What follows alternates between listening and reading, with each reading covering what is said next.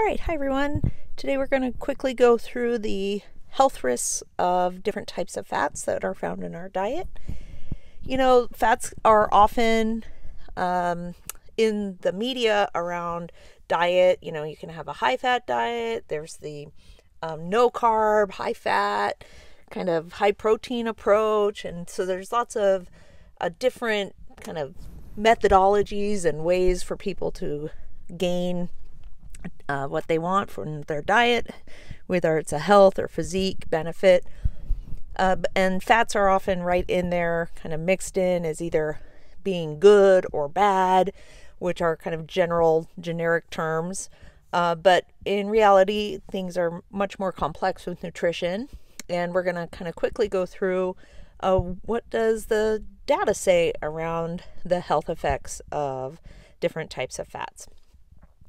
So in general, in our diets, there's 4 main types of fats that we might have the opportunity to ingest. The trans fats, you might remember, are not naturally occurring. They have the double bond, so they're unsaturated, but the hydrogens going on either side of the double bonded carbons, that causes the trans fats to kind of straighten out, allowing them to be solid at room temperature, even though they are unsaturated. This was a real, benefit in terms of food manufacturing because it's much easier to store and transport solids over liquids. Also, trans fats last longer than other fat sources like the saturated or the unsaturated fats. So they were really good for the food processing industry because they lasted longer, they were easier to transport, and they were cheap to make. And so trans fats for a while were really popular and common within the diets of Americans. The saturated fats are the ones that are fully hydrogenated. They have all the hydrogens that any carbon could have. They are solid at room temperature because of that straight chain fatty acid. They can really tightly pack together. The saturated fats typically are found in animal food sources, although not always. So you're going to find them in dairies and in red meats, etc. Although there are some saturated fats that are found from plant sources. For example, coconut oil is a saturated fat. Then you have the unsaturated, and the unsaturated fats, remember, have a double bond between their carbons in the fatty acid backbone. If they have one double bond, it's called a monounsaturated, and if they have multiple, it's called polyunsaturated. And in naturally occurring unsaturated fats, these are going to be cis unsaturated, meaning the hydrogens are on the same side of the double bond within the fatty acid backbone. So the monounsaturated fats often are found in things like seeds and avocados, which I love, and polyunsaturated, you may have heard of omega-3. That's a polyunsaturated fat. Also, you're going to find them in really fatty fishes like the salmons, and also different types of seeds, sunflower seeds, soybean, etc.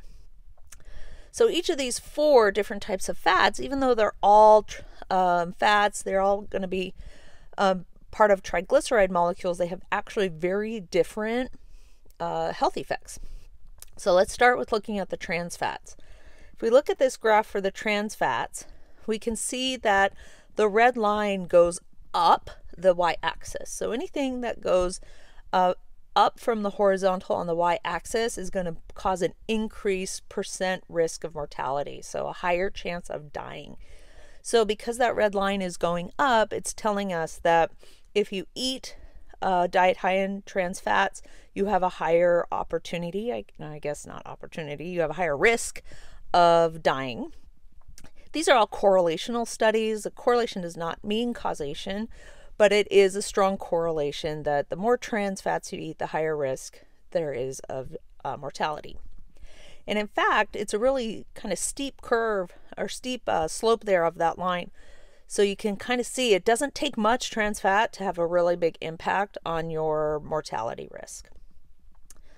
The saturated fats, on the other hand, they also have a higher risk of mortality, but the slope of that line isn't as high, which means you can eat more of these saturated fats and have a relative to trans fat, a lower risk of mortality.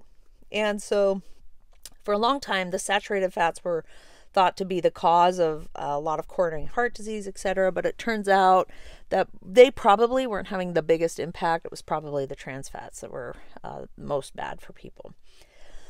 Now, looking at the monounsaturated and polyunsaturated, both of those lines go down from the horizontal on the y-axis. So because they're going down, it actually means that the more you eat of these, the lower your chance of mortality. So this kind of goes contrary to what a lot of people thought in the late 80s, early 90s, where people were like thinking that all fat was bad, and people were proponents of a no-fat diet, and all kinds of marketing went into creating products that were no-fat this and no-fat that. But it turns out it's not just the presence of fat, it's the type of fat you're eating. And so things that have the monounsaturated fats, they actually decrease your mortality. Same with the polyunsaturated. In fact, with the polyunsaturated, the more you eat, the better for you it is. The higher risk of lower mortality. That's a kind of weird way to say it, but I guess the total overall lower mortality risk you face. So things like a diet that's high in salmons or avocados and seeds and nuts are going to actually correlate to a lower risk of mortality. So trans fats, as we saw in this graph, the previous graph, they clearly are very bad for health. They are not found in nature. They were kind of invented through a chemical process in the 1890s, which then got patented and processed, and pretty soon, within about 30 years of their invention, they started becoming really prevalent within the American diet. Something called margarine started to take the place of butter. It was cheaper than butter, and like I said, it was easy to store and did not go rancid. In 1956 is when we had our first scientific kind of paper that was published showing that, you know what, maybe these things aren't that great for us. But that didn't matter because people still started using them, still used them extensively. And in fact, in the 1980s, the saturated fats were blamed for all of the health effects that were being seen in high-fat, saturated, and trans-fat diets. And so because of saturated fats being blamed, a lot of food processing actually shifted towards trans fats. So baking goods and frying of goods and processed food was switched over to trans fats in the 1980s. And by the 1990s, we're having 20,000 deaths, probably at least, probably much higher than that, annually because of the trans fats in the diets. By the early 2000s, we're starting to get some regulation for the trans fats. The trans fats needed to be placed on the label, but that was when the law was proposed. But look how long it took. It took 5 years before it actually made it onto the nutrition label. Believe it or not, there's huge kind of industry advocacy around what goes on food labels and what we should tell consumers versus not tell consumers is in the foods. And so it took 5 years of essentially bickering back and forth before the trans fats were allowed to go onto the nutritional labels. And they're there now. You've probably seen them there. One tricky thing about the trans fats on the nutritional labels is it will say 0 trans fats per serving, but that zero is a rounded zero. So it could have up to 0.5 of a gram, half a gram of trans fat per serving, and the label will say 0. And we all know that serving sizes are oftentimes not representative of what people actually eat You know, in one, if you sit down and you have a box of donuts or whatever, the serving might be a half a donut, but people are sitting down and eating 2 or 3. They're actually getting multiple servings, which means they are actually eating lots of trans fats, even though the label says 0. In 2013, then, the Food and Drug Administration finally kind of made the declaration that trans fats are generally not going to be safe for human health. But it wasn't until 2018, so pretty relatively recently, that the foods will not have trans fat declaration was made. Now, that said, they can still have up to 0.5 grams per serving and still have it count as 0. So it's not fully out of the diet yet. Okay. There's a reading there that you can click to get the information here, but also we've addressed these questions for trans fats and saturated fats as we've gone through this slide deck today.